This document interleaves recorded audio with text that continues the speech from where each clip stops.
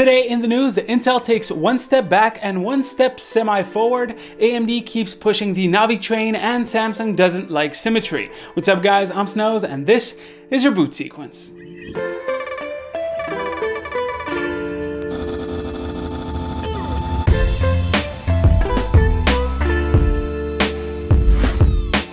Let's get started with Intel. So you guys might have heard about the dumb move they pulled last week by pulling the embargo for their HEDT platform on the same day as AMD. Yeah, that was dumb, but that's not what I want to talk about today. I mean, they got their backlash already. What I want to talk about is their mainstream desktop platform. Right now, their latest release is the 9900KS. Great 8-core CPU, runs super hot, too expensive, etc, etc.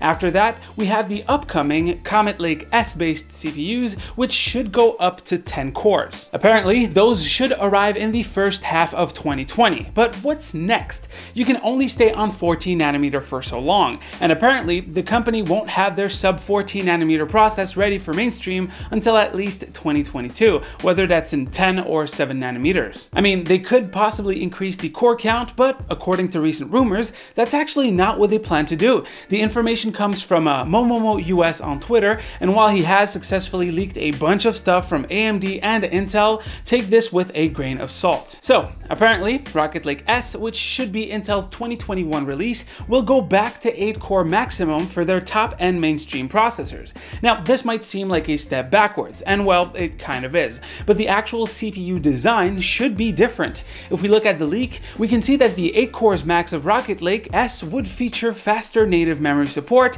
and also Gen 12 graphics, which so far has been exclusive to Intel's new Cove branded cores.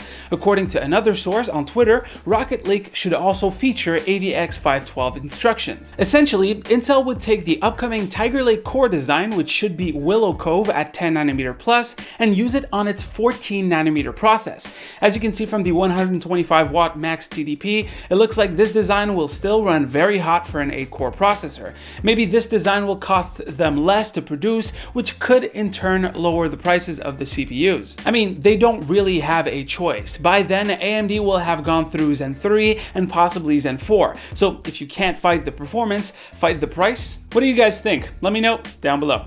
Moving on to some AMD news, we finally get a small update on the RX series of GPUs. First, the RX 5500. According to various sources on the interwebs, the RX 5500 series should come out next week on December 12th. No news on a possible RX 5500 XT just yet, but I don't see why AMD wouldn't make that one available given no cards are currently taking full advantage of the Navi 14 chips. Now we also have some new information on the RX 5600 series. According to sources at videocards.com, at least 2 board vendors are currently working on a 5600 XT. What is a little odd is the memory configuration at 6GB of GDDR6. What I think it is just like the 5500 series, where we have a 4 and an 8GB variant. The 5600 series will have a 6 and an 8GB. And for the release date, we don't have any information, but it should arrive next year, possibly in January.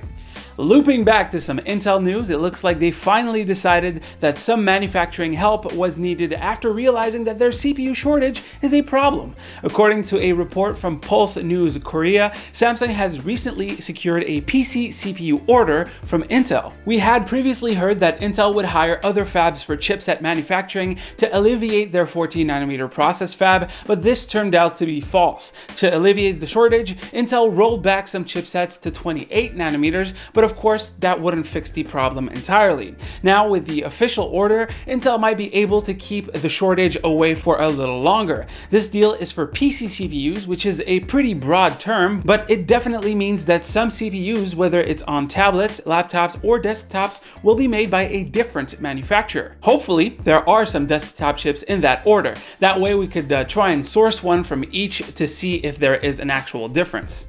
Speaking of Samsung, it looks like the Galaxy S11 Plus is already leaking out, and it doesn't look that great actually. So the renders for any leaked phones like this are of course not made by Samsung, but they are based on CAD drawings from the company. Also, like any leaks, the salt is always real. So Why doesn't it look that good? Well, look at that camera module. Not only is it the biggest thing I've seen for a smartphone, but absolutely nothing on it is aligned. This is a symmetry nightmare. There's probably a reason for that, but just like the stovetop iPhone 11 camera module, I'm sure there will be some fun memes incoming. Anyways, guys, that is pretty much it for the news today. If you got any questions or comments, you know where to put them. As usual, you can click right here to see the latest video right here to subscribe to the channel. Stay frosty, my dudes, and I'll see you on the next one. Take care. So last week on one of my videos, I made 2 Davey 504 references. Thanks for everyone who has picked that up. I've only been watching him for a few months now, but definitely a fun dude.